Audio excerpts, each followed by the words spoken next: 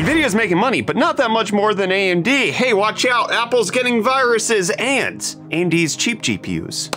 We got details finally. Let's get into the hot news, everybody. I'm your Brett host. We're gonna be going over the hottest tech news I can find on the internet while you enjoy your breakfast. We're gonna start off today talking about Nvidia's Q4 earnings report, where they detailed all of the money that they made and the lesser money that they made versus last year. So they came in at a graphics revenue decreased by 46% from last year. Overall, they were down 21% from last year to be at only 6.95 billion. And their graphics revenue, their gaming revenue, was at 1.83 billion. However, one of the things that Jensen Huang said in this discussion was the fact that they are anticipating that AI and specifically neural nets that happen to use Nvidia GPUs are going to explode their revenues, because of course they are, saying that there's no question that this is a very big moment for the computer industry. In no computing era did one computing platform, ChatGPT, reach 150 million people in 90 days. I mean, this is quite the extraordinary thing. And he said that AI processing performance has increased by a factor of 1 million over the last 10 years, whereas traditional computational power over a decade could only expect to go up 100 times. So AI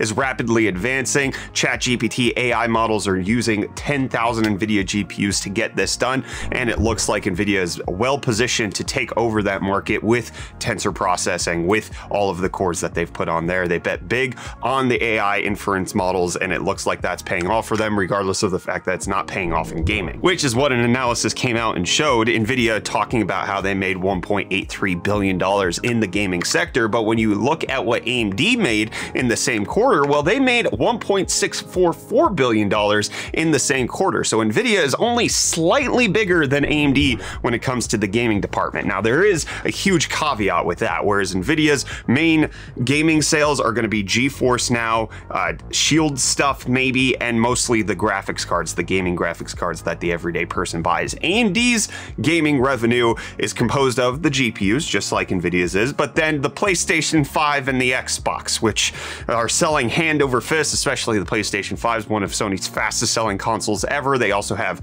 I don't know if they're including Teslas in that revenue because they're using Navi GPUs for the gaming, but regardless, AMD overall in the gaming sector is doing very well. A lot of that seems to be coming from the console partnerships, especially when AMD, depending on where you're looking, only has a market share of between 5 and 20% of the discrete GPU market. It doesn't look like a lot of people are actively picking them up for discrete GPUs in their systems. It's mostly Nvidia on that side, but when you consider the fact that a lot of people do have consoles, they were in the PlayStation 4, they were in the Xbox One series, AMD's gaming revenue seems to have been working out for them by betting on consoles and not worrying about PC people slotting them into their system. But it's not just on the gaming side that AMD is doing well. There's more data coming out that AMD is expected to occupy over 20% of the server CPU market this year, as well as 8% of the ARM market, which, just to put into perspective how insane that is and give you some context for what we talked about yesterday with Intel cutting their dividends because they need to get more competitive. AMD, when it was saying that they were looking to hit 10% of the server market share back when they started releasing the EPYC chips, was thought unfathomable because the Opteron processors and everything else that they had in the data center, I think that they were at 1% and they were not being considered for anything. That has completely flipped. AMD is rapidly growing. At this point, EPYC makes the most sense from what I gathered for data centers for them to do it in a cost-effective manner, and it looks like things are mightily changing. But if you want to try to build out your own little home server, home lab setup, maybe you should consider today's video sponsor so that you could build your own, because Silverstone has their brand new SATA D1 and RM51 cases. The SATA D1 is going to be a brand new case that's going to allow you to slot in a ton of hard drives. This is based on their popular H1 high airflow case, as well as the Q1, which was certified by Cybernetics to be the most soundproof PC case on the market. But the D1 is focused on storage, with the D standing for drives. They have tons of storage options, 5.25-inch bays, so that you can actually have optical drives or even replace those for regular drives, because Silverstone doesn't want you to be stuck in the olden times of having 1990, early 2000s chassis. When you actually want to upgrade to the modern era in a modern chassis, Silverstone designed the D1 for you. They also designed the RM51 in case you want want a server rack for your PC, but you also want to potentially use it as a tower because it can be customized either way, having handles for you to slide it in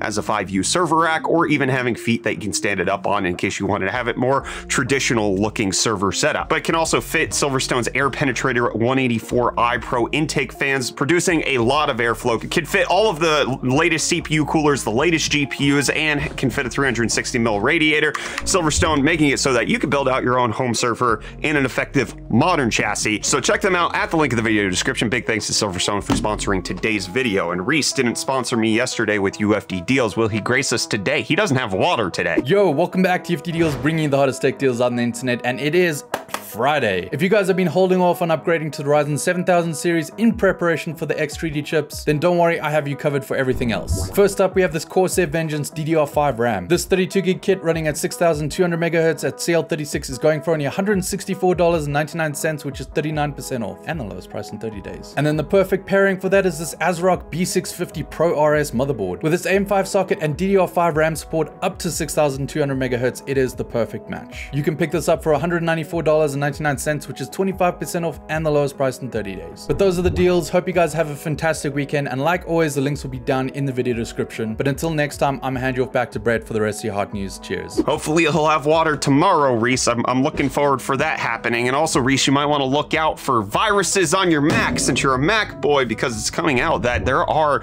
hidden Trojans, crypto mining malware that's being found on some of the software that's being downloaded illegally on pirate websites. Final Cut Pro being found to be one of the latest things that's actually having crypto mining jackware. Crypto jacking? That's what it's called. I don't want to know what jackware is. But this is actually impressive because it's actually hiding itself from Mac OS. Macs are typically known as not being able to get viruses, which is a complete lie in the first place, but Mac OS should typically detect something like this, especially in something that's one of their most commonly used software on their platform. But the way it obfuscates is actually pretty novel. It hides from Activity Monitor, and Apple has come out and said that they're updating their Xprotect to block the malware and work on new ways of detection to make sure that things are safer in the future. But this goes back to downloading pirated software can always be a crapshoot about whether or not it's going to help you out, which just, I'm not a fan of piracy. Just, I pay for all of the software I want to use, and if I can't pay for it, I don't use it. That's my take. And you can watch that take at a higher bit rate if you're watching on YouTube, because YouTube's looking at rolling out a 1080p premium tier on the mobile app, which is kind of strange. It's going to enable higher bit rate, at least based on the screenshot that we see. It doesn't have 4K, it has 1080p and 1080p premium, which likely means that they might do away with 4K on mobile devices, which is possible. However, it's not going to be that big of a deal for, number one, most mobile devices can't handle a 4K resolution. But one of the things that 4K does, and Linus Tech Tips has gone into in-depth study to look at, that increasing your resolution to 4K does increase the image quality because you are upping the bit rate from, I think it's about 15 on 1080p all the way up to 40 when you go to 4K. So you're actually seeing more data coming through your screen regardless of whether or not you have a 4K display. This could be a way of doing it without actually upping the amount of pixels that YouTube's pushing out to your display. They're also updating the fact that you're going to be able to have multi-language audio being overdubbed on videos in case you have that for being a larger creator. Mr. Beast trialed this. He merged all of his foreign language content channels all the way back into his main channel, and that's because YouTube developed this feature where you could have an overdub. One of the big things that he did was hire the voice of Naruto to actually narrate some of his content. This is likely going to be used for larger channels. One of the things that I've been thinking about recently is that I would like to potentially offer hot news in a multitude of languages. However, I don't have the ability to pay anybody to actually do the voice dub for it. So I was thinking about trying to find a foreign language AI generation, which I don't know if there's a good one out there. If you have a language that you want hot news to be naturally done in, let me know down in the comments. I want to hear, like, from our community, are you okay with it just staying in English, or would it make it more accessible for you and for you to be able to share it with your friends to have it in a multitude of languages? Let me know down below in the comments. But you know what else is getting an update? Not just YouTube.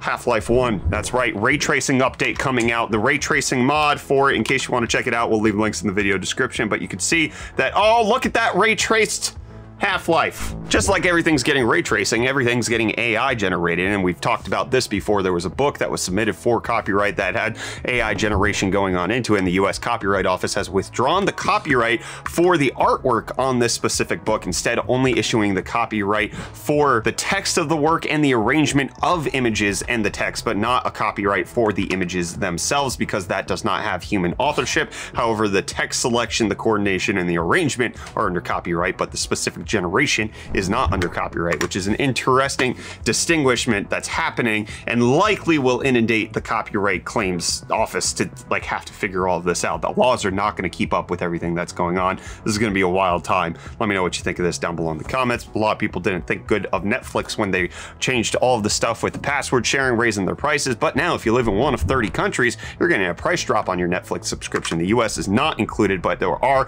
places in the Middle East, Kenya, Europe, Latin America, and Asia that are getting some price drops in case you're one of the countries on the list. Congratulations, I don't get it. And I congratulate AMD on developing fast laptop processors. We talked about the 7745HX previously, and now we have details on the Ryzen 9 7945HX, which is their high tier 16 core processor. And what we're finding, at least based on this preliminary benchmark, is that it actually beats Intel's fastest mobile processor in single core performance and gets really close to it in multi-core. Part of that is because the Intel processor has 24 cores compared to the Ryzen 9 16 cores, but it is impressive that AMD is able to match that with only 16 cores, and you can see that its performance is actually ridiculously close to a Ryzen 9 7900X. But AMD looking like they're prioritizing the mobile generation a little bit more this year, which I appreciate, but not prioritizing the affordable graphics cards and delivering them onto your PCs. And now we have more details coming out from my drivers